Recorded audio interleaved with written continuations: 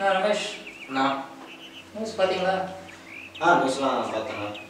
எங்கே பார்த்தாலும் Russia Ukraine யுத்தத்தை பற்றி தான் பேச்சு. ஆமாம், அந்த நியூஸை பார்த்தால ரொம்ப ஒரே கான்ட்ரவர்சி. அடுத்து இவங்க என்ன பண்ண போகிறாங்க, ரஷ்யா உக்ரைனில் என்ன பண்ண போகிறாங்க அப்படிங்கிற ஒரு விஷயம் பார்த்தீங்கன்னா ஒரு பயமாக தான் இருக்குது. அந்த யுத்த சத்தம் வந்து டிவியில் மட்டும் டிபேட்டில் இருந்து எல்லாருமே யுத்த சத்தம் அந்த சத்தம் வந்து எங்கே பெருசாக கேட்டுருமோ அப்படிங்கிற ஒரு பயம் வேறு உள்ள வந்துகிட்டே இருக்குது. ஆமாம், இப்படி தான் சரி வெளில போஸ்டர் பார்த்தோம் யுத்த சத்தம் அப்படின்னா அது ஒரு பெரிய ஒரு பிரம்மாண்டமான ஒரு போஸ்டர். அதே வர இந்த பக்கம் பார்த்திபன் ஒரு பிஸ்டல், அந்த பக்கம் கௌதம் கார்த்திக் ஒரு பிஸ்டல் வச்சிருக்காரு. உள்ள சரி இந்த யுத்தத்தை கேட்டால் இந்த யுத்தத்தை பார்க்கணும் உள்ளே போய் பார்த்தோம்னா அந்த சத்தமே இல்லை.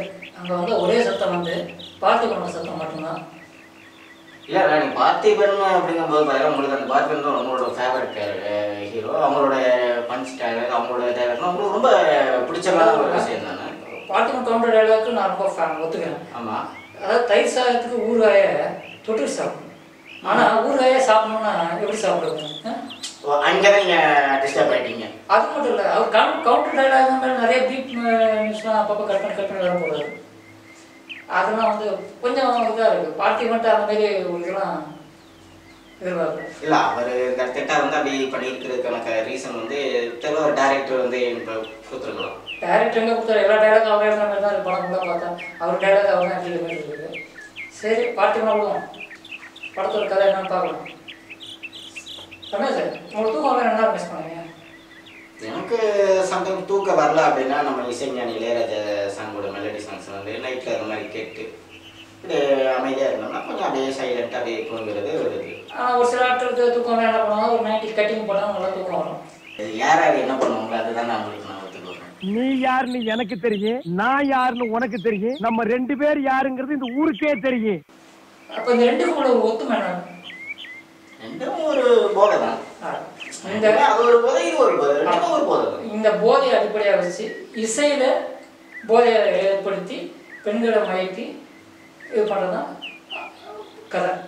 அதில் வந்து அந்த அந்த பாதிக்கப்படுற பெண்களை காப்பாற்றுறதுக்காக போலீஸ் ஸ்டேஷனுக்கு கம்ப்ளைண்ட் கொடுக்க போகிற ஹீரோயினை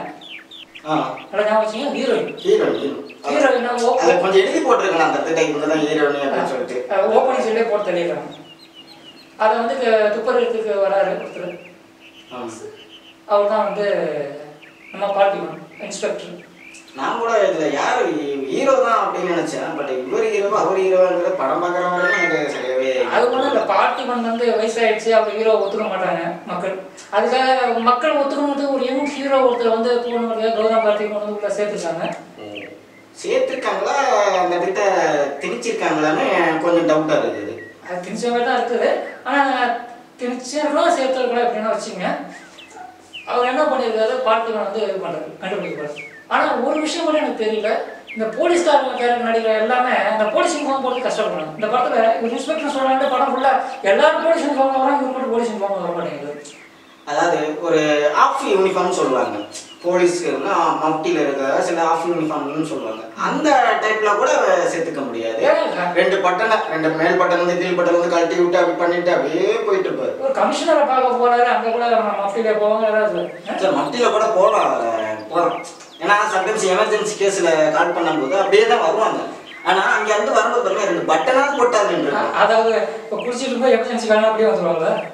ஆமாம், என்னதான் எமர்ஜென்சினா உங்களுக்கு உயரதிகாரி பார்க்கும்போது ஒரு யூனிஃபார்ம் இருக்கும். அதாவது குடிச்சிட்டு இருக்கும்போது கால் பண்ணால் எமர்ஜென்சினா அப்படியே அப்படி இருக்கணும். ஆனால் ஒரு போலீஸ்னால் அந்த போலீஸ்க்குரிய கெட்டப்போ அப்படின்னு தான் கரெக்டாக. சும்மா நானும் ஒரு போலீஸு அப்படின்னு சொல்லிட்டு நல்லா இருக்கும். சரி, இதெல்லாம் முடிஞ்சு போச்சு. இவர் ஏதோ தேடுறாரு குற்றவாளியை தேடுறாருன்னு பார்த்தா கௌதம் கார்த்திகை தான் தேடிட்டு இருக்காரு.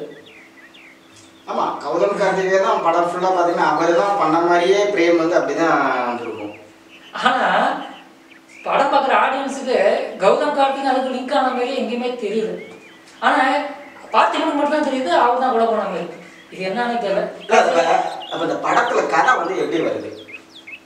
கதை வருது, அதுதான் கேட்குறாங்க. இந்த படத்தில் வந்து கதை வந்து எதை நோக்கி வருது, எப்படி வருது? அதாவது இந்த படத்தில் வந்து இந்த போதை கண்டுபிடிக்க போகிறாங்க. ஒரு பக்கம் வந்து இவர் கண்டுபிடிக்க போகிறாராம். கௌதம் கார்த்திக் அவருக்கு ஒரு கேரக்டர் கொடுக்கணும்ல. அவர் வந்து என்ன சொல்கிறாங்க, சும்மா ஒரு கேரக்டர் கொடுத்தா சாப்பிட்றதா ஒத்துக்க மாட்டாங்க. அதுக்கு அவரும் ஒரு டிடெக்டிவ். அது எந்த இடத்துல நம்ம உள்ள அவர் எப்படி டிடெக்டிவ்னு சொல்கிறாங்க அதுவும் தெரியல. அவர் ஒரு டிடெக்டிவ்னு சொல்லி அவர் ஒரு பக்கம் தேடுறாங்க, இவர் ஒரு பக்கம் தேடுறாங்க. ஆனால் 2 பேரும் பார்த்தீங்கன்னா இவர் அவ்வளோ தர்றாரு அவர் எவ்வளோ தர்றாரு அப்படியே குற்றவாளி யாரும் தெரியல. குற்றவாளி யாருன்னு தெரியற மாதிரியும் தெரியல. படத்தில் நம்ம என்ன பார்த்தோம்னு புரியல. ஆனால் கடைசியில் ஒரு கிளைமாக்ஸில் வில்லன்னு ஒருத்தர் காட்டுறாங்க. வில்லன் யார் தெரியுமா? அம்மா அந்த இடத்துல வில்லன் தான் கொஞ்சம் ஏதோ ஒரு பாரு, அந்த பாரில் இருக்கிறதுனால வில்லன் வந்து பிரம்மாண்டமாக இருப்பாங்க அப்படின்னு சொல்லிட்டு தான் நான் ரொம்ப நாள் யோசிச்சுட்டு என்னடா ஒருத்தரை தீட்டு இருக்கணும் ஒரு மாசான வில்லன். ஆனால் வில்லன் சொல்லும் போது பார்த்தீங்கன்னா ஒரு இடத்துல பாரதி வில்லன் அந்த இடத்துல ஒரு சீனு இறந்ததுக்கப்புறம் ஒரு பொண்ணை வந்து கண்டுபிடிக்க போவார். கண்டுபிடிச்சோன்னா அவர் வந்து வீட்டு வேலைக்காரியாக இருக்குங்கிறதுனால கண்டுபிடிச்சி ஒரு ஐடி கம்பெனி அங்கே தான் ஏதோ ஒரு வில்லன் இருக்காருன்னு நினச்ச மாதிரி மாசா போய் பார்க்குற மாதிரி போவார். எதுக்கு ஐடி கம்பெனியை பார்க்க போனாருன்னு அப்படின்னு தெரியல. அந்த மாதிரி வில்லன் வர மாதிரி உங்களுக்கு டெம்போ கொடுக்குறேன்னு சொல்லிட்டு உங்களுக்கு ரொம்ப சோதிக்கிறாங்க. டெம்போ கொடுக்கணும் எங்கே கடைசியில் பார்த்தீங்கன்னா பலூனை காற்று எடுத்து பிடிச்சிட்டு பிடிக்கிற மாதிரி இல்லை அப்படின்னா அப்படியே பெருசாக அப்படி எடுத்து போய் காமிச்சிட்டு வில்லன் யாரான்னு பார்த்தா பிச்சைக்காரன் பிடிக்கிட்ட மாதிரி வில்லன் யாரான்னு பார்த்தா பிச்சைக்காரனுக்கு மோடிக்கு அட்வைஸ் கொடுத்துட்டு தான் வில்லன் இந்த படத்தில். அதில் அந்த படத்துல தான் அவர் அந்த சீனை மாசா பண்ணிட்டு இருப்பாப்ல. இந்த படத்தில் புதுசாக பண்ணியிருக்காரு. ஆமாம் ரமேஷ் இது வரைக்கும் எழில் வந்து தன்னோட சொந்த கதைக்கு தான் எல்லா படமும் பண்ணியிருக்காரு. ஆமாம் முதல் முறையாக ராஜேஷ்குமார் கதை எடுத்து பண்ணுறாரு. ஆனால் இந்த படம் ராஜேஷ்குமார் படம் மாதிரியும் இல்லை, எழில் படம் மாதிரியும் இல்லை, மொத்தத்தில் யுத்த சத்தம் வெத்து சத்தமாக தான் இருக்கு. ஹாய் ஃப்ரெண்ட்ஸ், எங்களோட இந்த ரிவ்யூ உங்களுக்கு பிடிச்சிருந்தா லைக் பண்ணுங்கள், ஷேர் பண்ணுங்கள் அண்ட் இந்த படத்தை பற்றி நீங்கள் என்ன நினைக்கிறீங்கன்னு கமெண்ட் பண்ணுங்கள். இது வரைக்கும் நம்மளோட சினிடாக் யூடியூப் சேனலை நீங்கள் சப்ஸ்கிரைப் பண்ணலைன்னா சப்ஸ்கிரைப் பண்ணிக்கோங்க. அப்படியே பக்கத்தில் இருக்க பெல் ஐக்கானை கிளிக் பண்ணிக்கோங்க. அப்போ தான் நாங்கள் போடுற அடுத்தடுத்த வீடியோஸ் உங்களுக்கு நோட்டிஃபிகேஷன் வரும். நன்றி.